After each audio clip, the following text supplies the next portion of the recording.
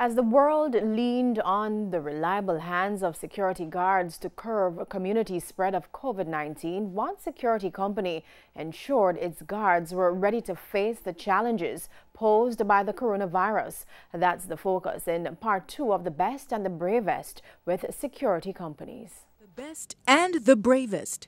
Discovering the gems in everyday life. Brought to you by... Last week we saw how security guards were coping with COVID-19, but how did security companies equip their employees to battle an invisible enemy?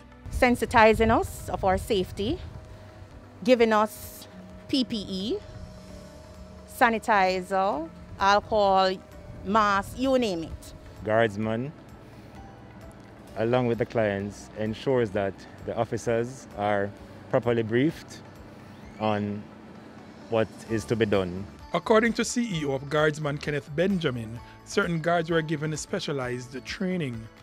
Things like hospitals would be a totally different training, say, from the airports. Because, with hospitals, you never know who's coming in and for what.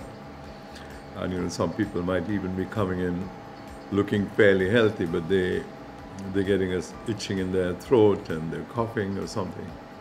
So the likelihood is that they might be infected. But even with proper protective equipment and training, COVID-19 can still strike. We've had a couple of incidents where guards may have thought that they had come in contact with persons who were carrying the virus. And we very quickly isolated them, got the necessary checks done on them. They did the tests, and once proven clean, they were returned to duty.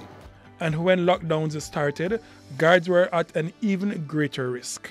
It was a challenge for the officers to hold order on the outside of the supermarket because, everybody wants to get in.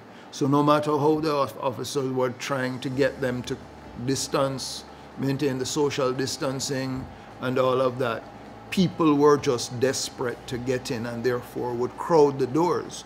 It soon became evident that for some guards, their health was not the only thing threatened. The moment COVID stepped in, it's been like a downfall. Basically, we've been out of work for like about 3 months.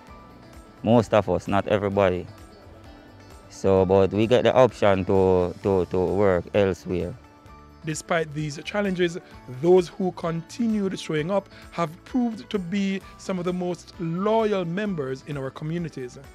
For The Best and the Bravest, I am Dashan Hendricks.